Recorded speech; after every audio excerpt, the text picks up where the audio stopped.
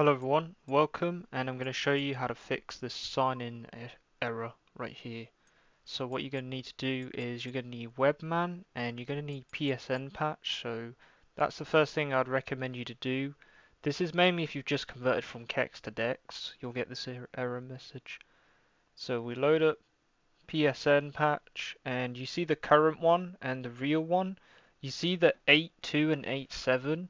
You might have an 8.5 I think, or an 8.4 sometimes. You need to change them. So if we exit PSN patch with circle, make sure you took a screenshot of your SID. Don't show it anyone or anything. Unless you're using a public one, then that's fine. But don't show anyone your real or private SID.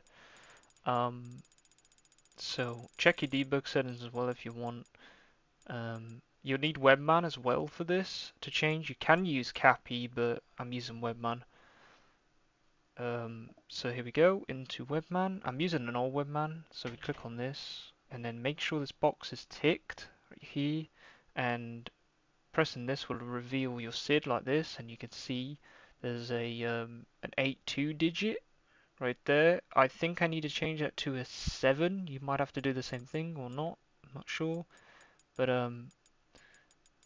so if we go ahead and change that, and then if you want it to save without deleting a category, make sure you hit R1 all the way to the end and then you hit enter. And now I'm going to enter the other half of my SID, which is split into half. So it's a 32 but 16 altogether, because it's the first half goes in the left box and the right half goes in the other box. So yeah, there's that. And I'm just putting my SID in. Once you've put it in fully and you don't want no category to get a digit or character to get deleted, make sure you've hit R1 to all the way at the end of the digit, and then make sure you hit enter. And just like that, so R1 all the way to the end, and then lastly just press the enter button and then head over to save and then click here to restart the system.